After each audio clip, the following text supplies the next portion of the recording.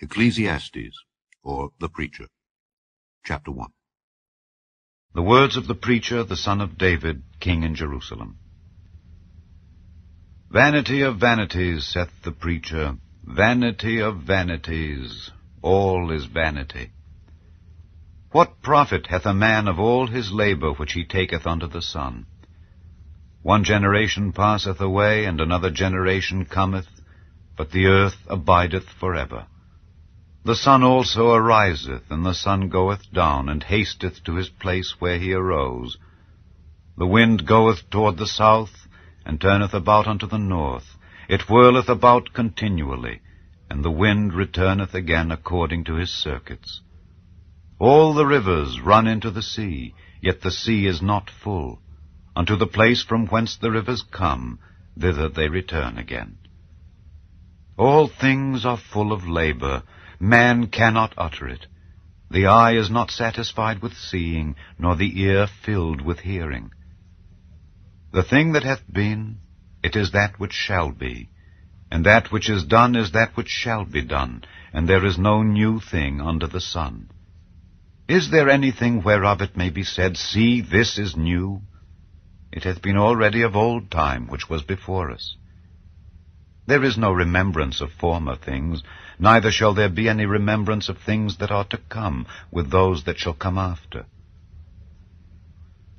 I, the preacher, was king over Israel in Jerusalem, and I gave my heart to seek and search out by wisdom concerning all things that are done under heaven.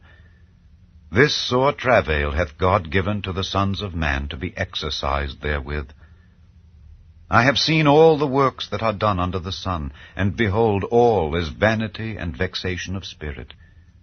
That which is crooked cannot be made straight, and that which is wanting cannot be numbered. I communed with mine own heart, saying, Lo, I am come to great estate, and have gotten more wisdom than all they that have been before me in Jerusalem. Yea, my heart had great experience of wisdom and knowledge. And I gave my heart to know wisdom, and to know madness and folly. I perceived that this also is vexation of spirit, for in much wisdom is much grief, and he that increaseth knowledge increaseth sorrow. Chapter 2. I said in mine heart, Go to now, I will prove thee with mirth, therefore enjoy pleasure. And behold, this also is vanity.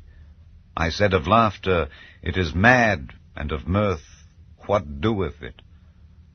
I sought in mine heart to give myself unto wine, yet acquainting mine heart with wisdom, and to lay hold on folly, till I might see what was that good for the sons of men, which they should do under the heaven all the days of their life. I made me great works, I builded me houses, I planted me vineyards, I made me gardens and orchards, and I planted trees in them of all kind of fruits. I made me pools of water, to water therewith the wood that bringeth forth trees. I got me servants and maidens, and had servants born in my house. Also I had great possessions of great and small cattle, above all that were in Jerusalem before me. I gathered me also silver and gold, and the peculiar treasure of kings and of the provinces. I gat me men singers and women singers, and the delights of the sons of men as musical instruments, and that of all sorts.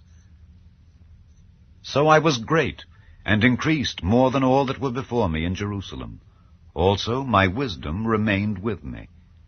And whatsoever mine eyes desired, I kept not from them. I withheld not my heart from any joy, for my heart rejoiced in all my labor, and this was my portion of all my labor.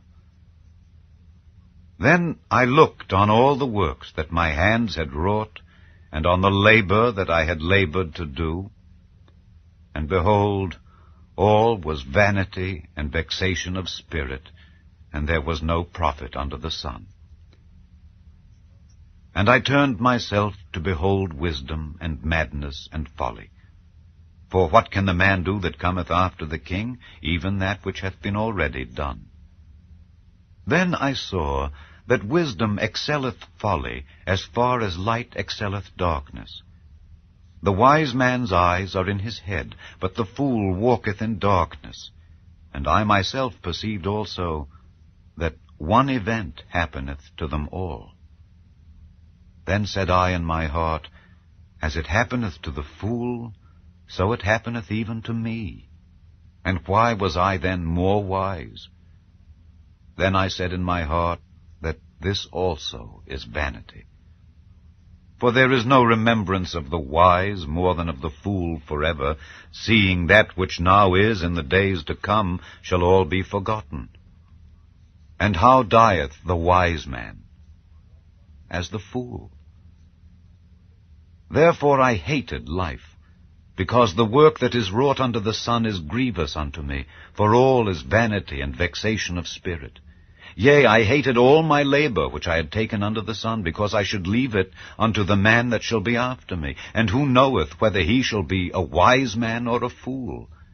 Yet shall he have rule over all my labor wherein I have labored, and wherein I have showed myself wise under the sun. This is also vanity. Therefore I went about to cause my heart to despair of all the labor which I took under the sun. For there is a man whose labor is in wisdom, and in knowledge, and in equity. Yet to a man that hath not labored therein shall he leave it for his portion. This also is vanity, and a great evil. For what hath man of all his labor, and of the vexation of his heart, wherein he hath labored under the sun? For all his days are sorrows, and his travail grief. Yea, his heart taketh not rest in the night. This is also vanity. There is nothing better for a man than that he should eat and drink, and that he should make his soul enjoy good in his labor. This also I saw, that it was from the hand of God.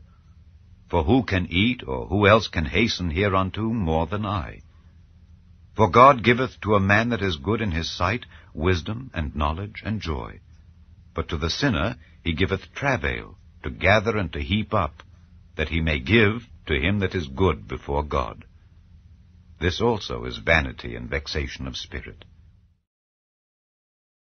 Chapter 3. To everything there is a season, and a time to every purpose under the heaven. A time to be born, and a time to die. A time to plant, and a time to pluck up that which is planted. A time to kill, and a time to heal. A time to break down, and a time to build up. A time to weep, and a time to laugh. A time to mourn, and a time to dance. A time to cast away stones, and a time to gather stones together. A time to embrace, and a time to refrain from embracing. A time to get, and a time to lose. A time to keep, and a time to cast away. A time to rend, and a time to sow. A time to keep silence, and a time to speak.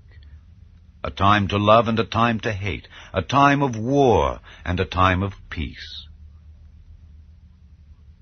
What profit hath he that worketh in that wherein he laboureth?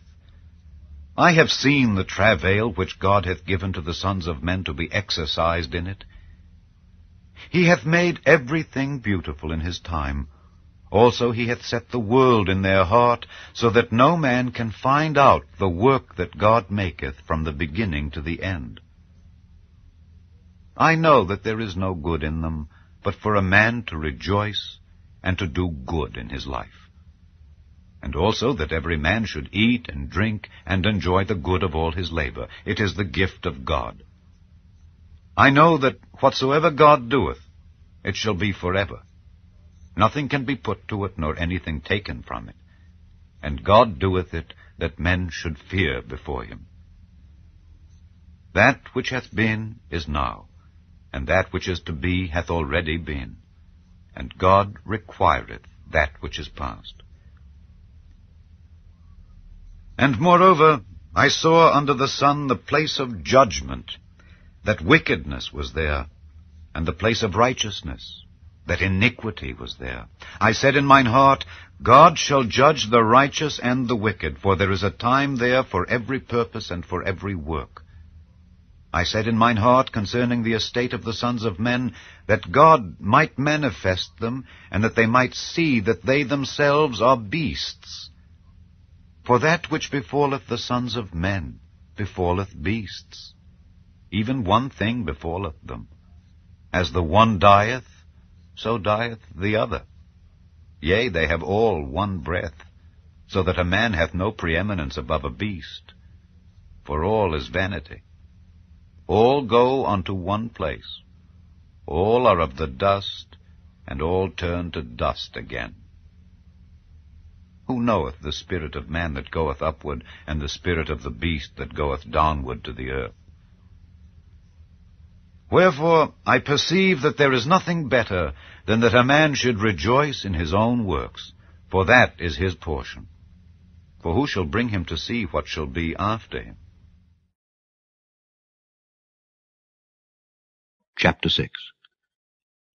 We then, as workers together with him, beseech you also that ye receive not the grace of God in vain. For he saith, I have heard thee in a time accepted, and in the day of salvation have I succored thee. Behold, now is the accepted time, behold, now is the day of salvation. Giving no offense in anything, that the ministry be not blamed, but in all things approving ourselves as the ministers of God, in much patience, in afflictions, in necessities, in distresses, in stripes, in imprisonments, in tumults, in labors, in watchings, in fastings, by pureness, by knowledge, by longsuffering, by kindness, by the Holy Ghost, by love unfeigned, by the word of truth, by the power of God, by the armor of righteousness on the right hand and on the left, by honor and dishonor, by evil report and good report, as deceivers and yet true, as unknown and yet well known, as dying and behold we live, as chastened and not killed, as sorrowful yet alway rejoicing, as poor yet making many rich, as having nothing and yet possessing all things. O ye Corinthians, our mouth is open unto you, our heart is enlarged. Ye are not straitened in us, but ye are straitened in your own bowels. Now for a recompense in the same, I speak as unto my children, be ye also enlarged. Psalm 46. God is our refuge and strength, a very present help in trouble. Therefore will not we fear, though the earth be removed, and though the mountains be carried into the midst of the sea, though the waters thereof roar and be troubled, though the mountains shake with the swelling thereof. Selah. There is a river, the streams whereof shall make glad the city of God, the holy place of the tabernacles of the Most High. God is in the midst of her, she shall not be moved. God shall help her, and that right early. The heathen raged, the kingdoms were moved. He uttered his voice, the earth melted. The Lord of hosts is with us, the God of Jacob is our refuge. Selah. Come, behold the works of the Lord, what desolations he hath made in the earth. He maketh wars to cease unto the end of the earth. He breaketh the bow, and cutteth the spear in sunder. He burneth the chariot in the fire. Be still, and know that I am God. I will be exalted among the heathen. I will be exalted in the earth. The Lord of hosts is with us. The God of Jacob is our refuge. Selah.